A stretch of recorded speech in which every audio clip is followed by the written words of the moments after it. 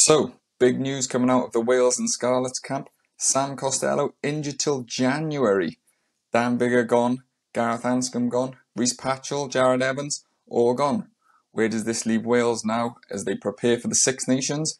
And if Costelow doesn't come back in time, who are we going to have at 10? I don't know. Let's get into it and find out. So basically, I had a look across the regions and the pickings are slim. Everyone else who's of quality or got any experience, they've already gone. Looking around, we're thinking, what's going to happen? So Costellow's injured his hamstring, he's torn his hamstring, and he's injured his shoulder. Both of those done in the Barbarians game. So again, throws up, was that game necessarily worth it? Certainly not for Dwayne Peel. Johnny Williams also with a hamstring, so the Scarlets are not going to be thanking Wales very much for organising that fixture when they did. But looking at something different, what's going to happen now? Estimate to come back in January. What happens if he comes back at the end of January? First game against Scotland is right at the beginning of February. So we need him to probably have like 2 or 3 games you'd expect to get back into form and make sure that, you know, his fitness is up and stuff like that. So what's going to happen? Hopefully, we can hope and pray that he's going to come back a little bit earlier. But if he doesn't, what are Wales going to do? So I thought, well, we need to have a look around the regions and see whatever else is available. So if you look at the Dragons, Kai Evans is probably one of the front runners, but he didn't have his best game against the Barbarians, and he's not really like very proven at the moment. He hasn't really even played that much at regional level in comparison to maybe Costelow. The other option, Angus O'Brien, he's been playing alright, former Wales under-20s, but he's 29 now, I believe. Maybe we could see him. He's more of a 15, but he has been playing 10, so that could be an option. Then if you look at Cardiff are playing Tinas de Boer at 10. He's obviously South African, you can tell by the name. I don't really agree with them signing him this year. I think they should have done something more to keep hold of Jared Evans, but that's another issue. The only other option at Cardiff is Ben Thomas, who's predominantly played at 12 for the Blues and sometimes 15. He does play 10. I believe he is the Cardiff's second choice outside half, were De Boer to pick up some sort of injury. But he's played little to no games there. I've only seen him maybe play there twice. So unless he's going to get a run of games. The only other option at Cardiff, which we have heard Gatland talk about, and he actually has a little bit of a period there against the Barbarians, is Thomas Williams. Now, Gatland did mention this. I don't see this being an option. He's not played there really before. He's obviously vastly experienced at scrum half. Cardiff are playing tomorrow and he's starting at 9, so there's no plan for Matt Sherratt to be playing him at 10 by the looks of things. The only way I would see that being any sort of option is if he now plays 2 or 3 months into the Six Nations, before the Six Nations starts, and then he's playing 10. That's the only way he's going to play, but it's just a pipe dream. I think maybe something for Gatland to give a little bit of a talking point, as he likes to do. We also got Owen Williams, possibly a bit of a front runner at the Ospreys. We've seen him play for Wales before. He's got plenty of experience. He's mature, big and physical. It doesn't seem like Gatland favours him very much, so I'm not sure whether he's going to be the front runner.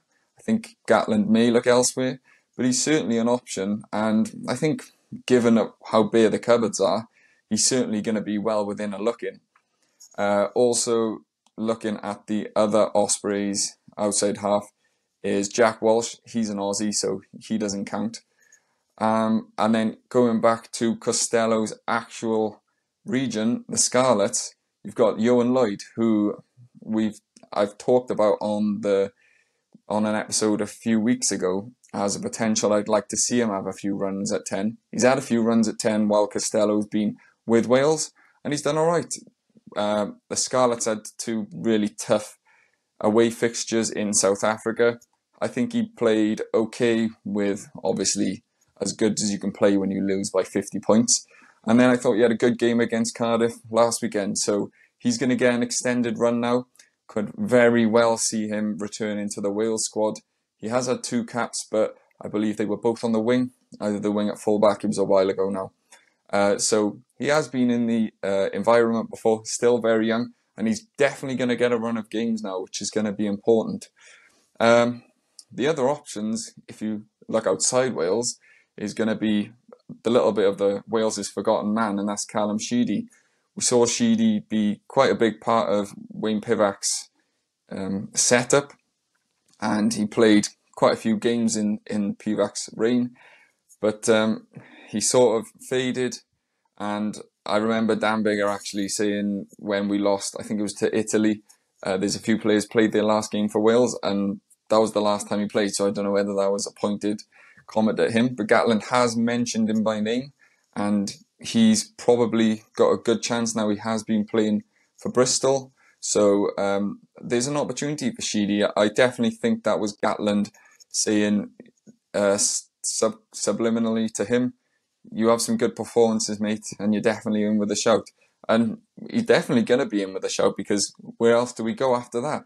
Then you're looking at really young players. Gatland did mention Will Reid of the Dragons, but he's barely played for the Dragons, so you're not going to be throwing him in first game against Scotland of the Six Nations, are you? So yeah, that's the state of affairs. It's great. It's great that we got some young players and some promising players, but it's crazy to think we had all this excitement about Costelow actually getting a run at 10 now. It's so unfortunate for him that he's got injured, and it's a bad injury. It's not a couple of weeks, it's a few months. It's not going to end his career, don't get me wrong. He could potentially have rehab sooner and hopefully get back at the start of January, and then I don't think this is going to be such a big worry. I still think he's going to be the front runner, but if he's just getting fit for those Wales camps and he hasn't had any rugby under his belt, then how confident are you going to be dropping him straight in and against Scotland in a big first game? Because this is going to be a big, important Six Nations for Wales to maintain the momentum, keep the confidence in this young squad moving forward. Scotland are going to be chomping at the bit after obviously a disappointing World Cup where they'll feel hard done by of the group that they were in. But we really want to see the best players play for Wales, and I've spoken about it so many times. There's a certain young Joe Hawkins playing in Exeter this year.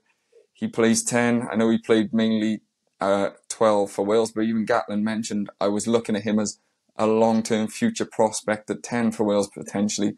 It just shows how stupid this rule is where these caps. I understand you want to keep the players in Wales, but this, you're just cutting off your nose to spite your face. If this cap rule didn't exist, you could have had Jared Evans, who I think is really unlucky not to have actually reached 25 caps. I think he was brilliant in his Cardiff tenure, biased of course. But yeah, you've got to look at Hawkins and think, how much better would it be if we could have picked this guy? And there's some weirdness going on with Henry Thomas, who's actually gone back to Montpellier, and because of the way his contract was sort of redone, that he's still apparently, according to him, eligible to play for Wales. So he lost his contract because he was going to play for Wales for Montpellier. Now he's gone back and signed a new contract, and he's apparently still eligible. So it makes you think that if that's happening and they're finding some ways around the rules, can they not just do it for Joe Hawkins? I don't know. I don't think they're going to. It's too high profile at this point, but it just hammers home. I don't think it's sustainable for Wales to be doing this minimum cap rule. Like I said, I understand the reasons, but we just don't have the player depth. And if you're not going to have the funding to keep the players in Wales, then why the hell are you saying, well, you have to play in Wales or you're not going to play for Wales?